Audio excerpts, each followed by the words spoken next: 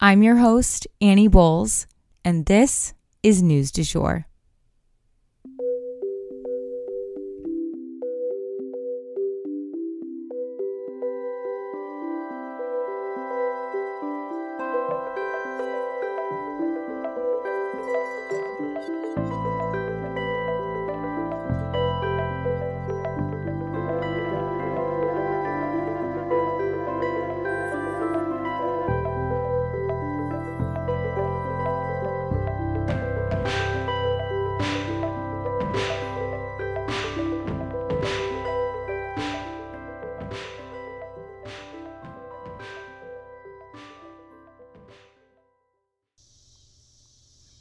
Hey you guys, and welcome back to the News du Jour, a calmer space to consume the news.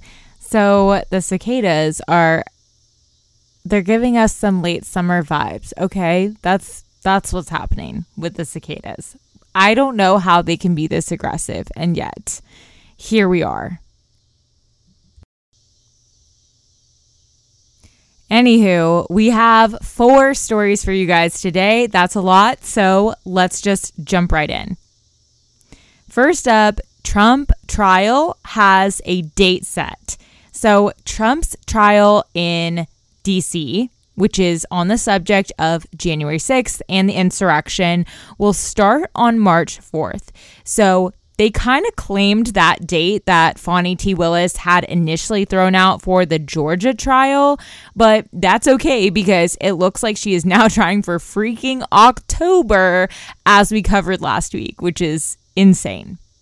But it's interesting that they both did hone in on March 4th, seeing as that date is obviously very important for Trump and the Republican Party as a whole because it's the day before the Republican primaries Super Tuesday, where 15 different states will be voting. Trump's team had asked to push the trial to 2026, so obviously that request was definitely shot down. You know, they're having it in 2024, 2 years earlier than he wanted to be doing it. His trial in Florida is slated to begin in late May. Over in Georgia, though, they have the issue of just too many cooks in the kitchen.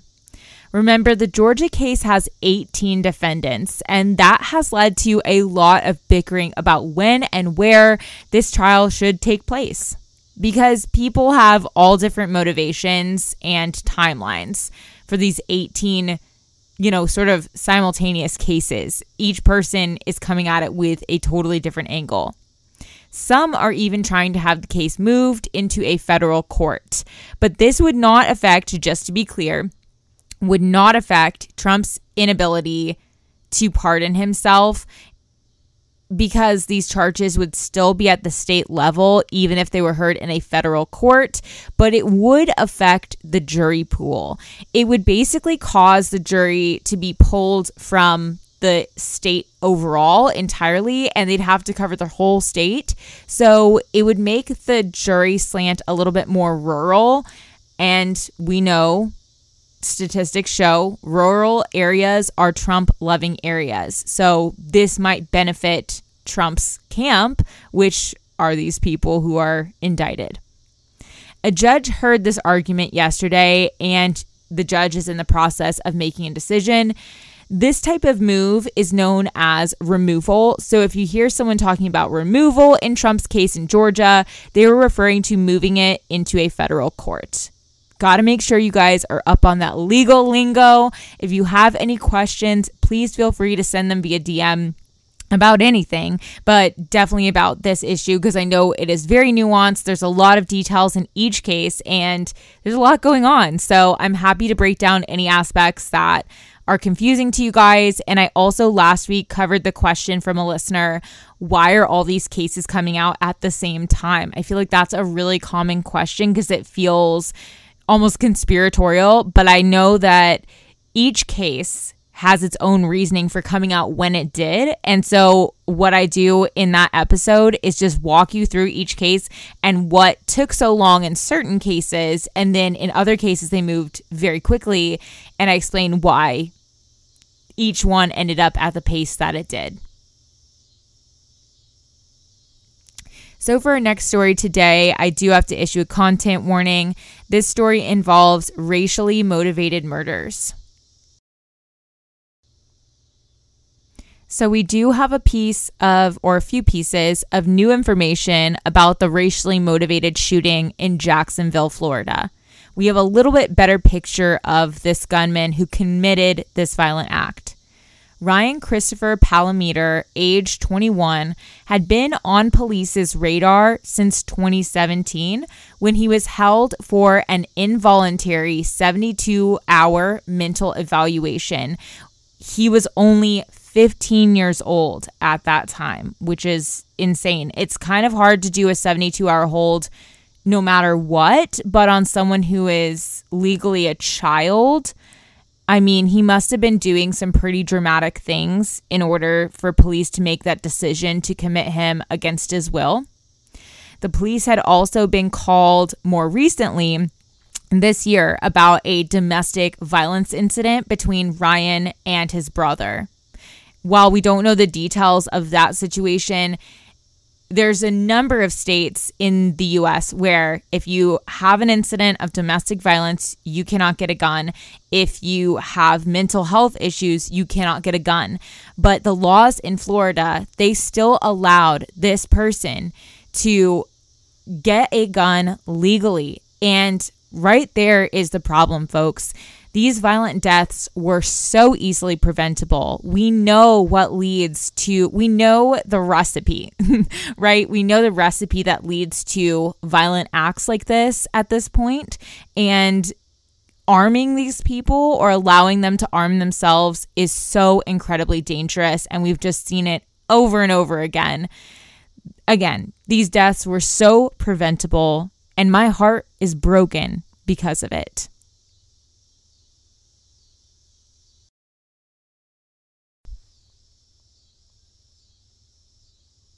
So for our next story, I want to shift gears and let's chat about Simone Biles. You guys, the world doesn't come crashing down when you take a break. People will still be there to cheer you on after your break.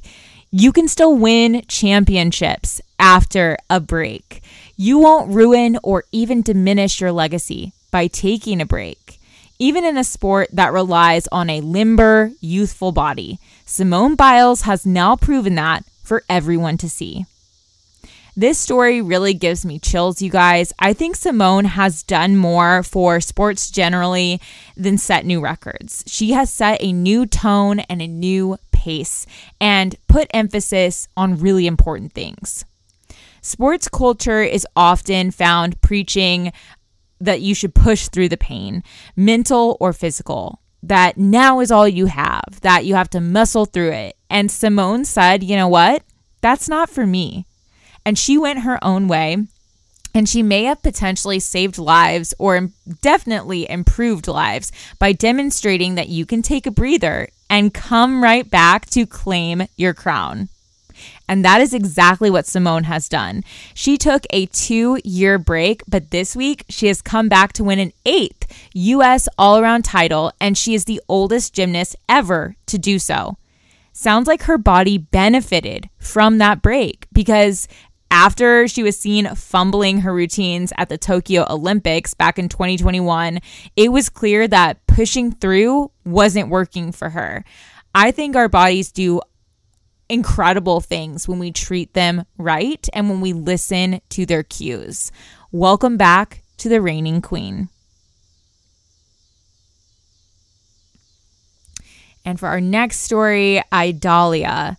So tropical storm Idalia is hurtling towards Florida and creating unlikely political alliances. Ron DeSantis and President Biden have hopped on the phone to prep for this oncoming storm. Obviously, DeSantis is an outspoken critic of Biden as he is running against him for president, but the two know that their political futures depend on how they handle major events such as natural disasters, so they have no choice but to join forces, play nice, and get the job done for the people of Florida. Biden freed up federal resources for DeSantis ahead of time, bracing for the worst and deploying FEMA personnel to the state. The White House said DeSantis will have Biden's full support through the course of this storm, through both the prep and the aftermath. Idalia looks like she will become a Category 3 storm, bringing with her the usual: heavy rains, high winds, floods, and storm surge. She is expected to make landfall on the panhandle of Florida as early as today. We'll definitely keep you guys posted on her. Stay tuned.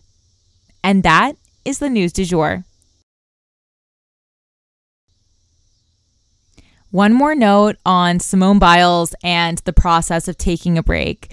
I don't know if you guys know this already, but our number one day of this podcast show, the day the most listens happened ever, was the day that I came back from maternity leave. And I can't tell you how many people told me, ooh, are people still going to be there when you get back from maternity leave, or kind of suggested that I might lose my following in that process.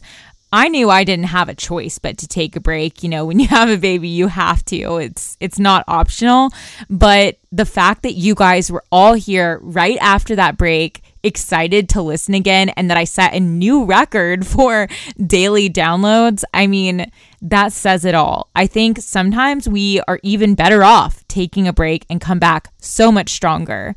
So today I wanted to leave you a quote by Simone Biles, and she said, quote, "Being a gymnast means having the strength to hold on and the courage to let go." If you enjoyed this episode, please subscribe on whatever podcast platform you use to listen. A rate and review or shout out on social media would mean the world to us and help us be able to keep creating the news du jour. But the best way to support all of our work is to become a patron at www.patreon.com/sugarfreemedia.